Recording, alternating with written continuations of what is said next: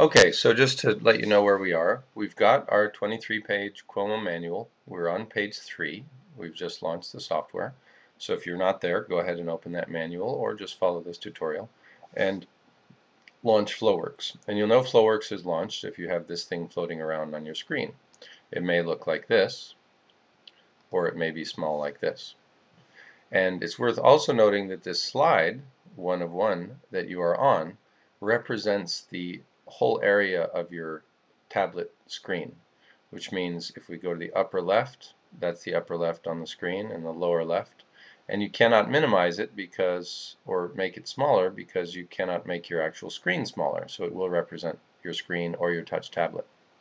So we now have a basic page, and what I'm going to do is jump back to the manual and just sort of show you as we go through what each of these toolbar items does.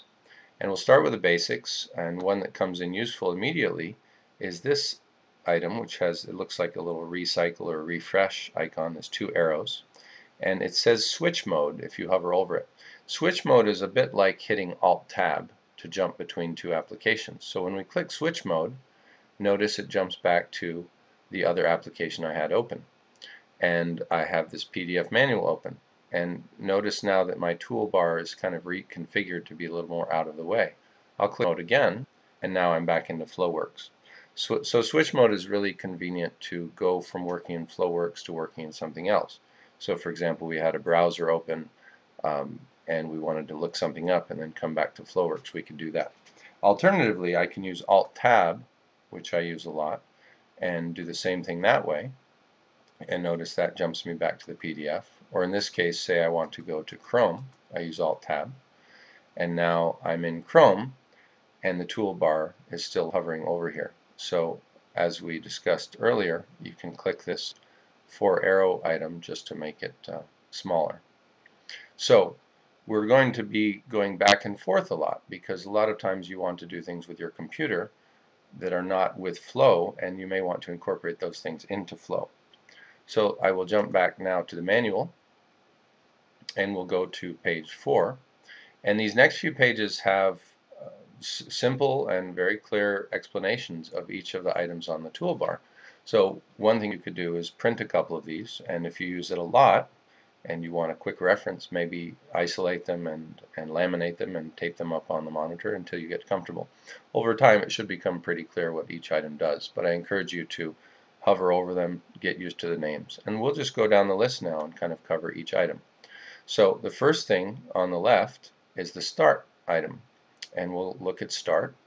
Allows the user to print, save, so on and so forth. So I'm going to go ahead and make that. Now notice when I stretched out my toolbar by clicking on these 4 arrows, it jumps me back into Flowworks.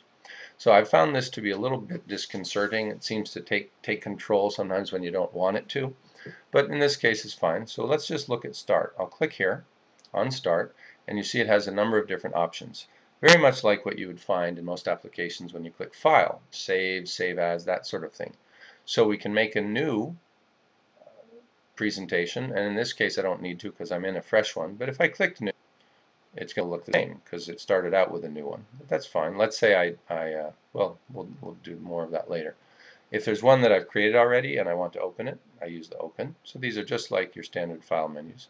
Save it as, close it. And you will use this when you want to close the application.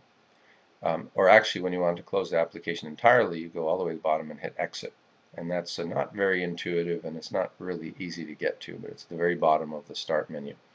We also have a couple of other options. If you go to Switch User here, you'll see there's Beginning, Intermediate, and Advanced.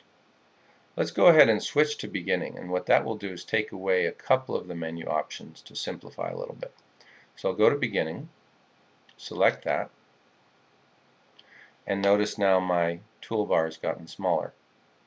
And I don't know where this line came from, so what I will also do is look for an undo. And notice there is no undo. So what happens is when we do the beginning mode, that's not really an option. Also, we don't have the handle to drag our toolbar around, so I'm not really liking beginner mode. So we'll go back here and look for that same option, switch user, and let's go to intermediate user. And so